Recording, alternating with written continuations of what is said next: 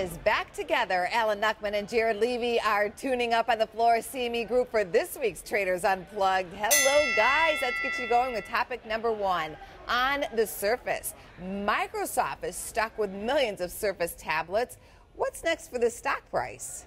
Well, I think it was a big mistake, but I look at this as a great opportunity. The stock's 15% off its recent highs, so it's holding at its midpoint support for the year between 36 and 26, so you can lean on 31 and buy it here. You know, Al, he's still holding on to that Zune that Microsoft came out with, several years ago that was a complete failure. Microsoft is like a child. It just cannot execute a plan completely, and the company lacks a cohesive vision. Okay. They lose it. They spend all this money on marketing, and they've got a product that's half decent, but they can't get it out to the people. I think Microsoft is dead money. I don't think its stock's going to sell off from here because it already has, but I think if you want to see the stock that does nothing, stay in Microsoft. You can buy a 25 call, and the break-even is about 30 or 40 cents above where we are now for 2015 strike price.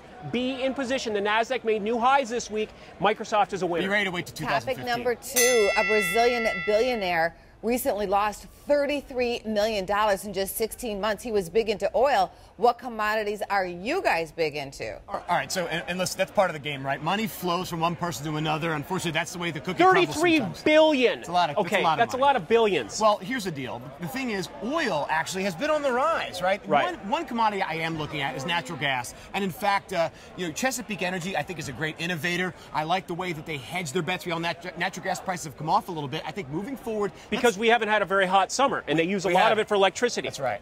But wintertime, big consumption there, and also something else to keep in mind about natural gas, good alternative to oil, which is at all-time highs. Okay, that's nothing new, but the key for this guy losing all this money was the resurgence of the dollar. The dollar made 2.5-year highs here recently. That really hurt a lot of commodities. I think commodities are of value at some point. I don't know if it's just yet, though. Topic number three, coin toss. That effort is back to get rid of dollar bills and make a dollar coin.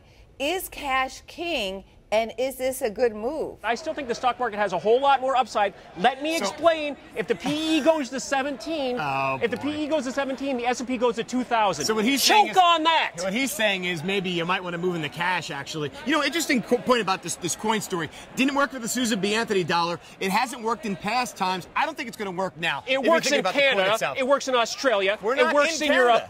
What, you saved how many $1 billion over the next 30 years? Not going to happen. Paper's staying, and put your money No, it's just because you're stubborn. You were also against light bulbs. So let's put it in perspective. Your bonus round question now. What do students own more of, PCs or tablets?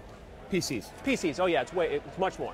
You both win. Great job as always, guys. And keep in mind, we are going to have a special Labor Day Traders Unplugged. We are asking our viewers to provide the questions for our traders, so feel free to shoot us an email at comments@firstbusinessnews.com. Thanks, guys. We'll see you back here next week. First Business News continues right after this.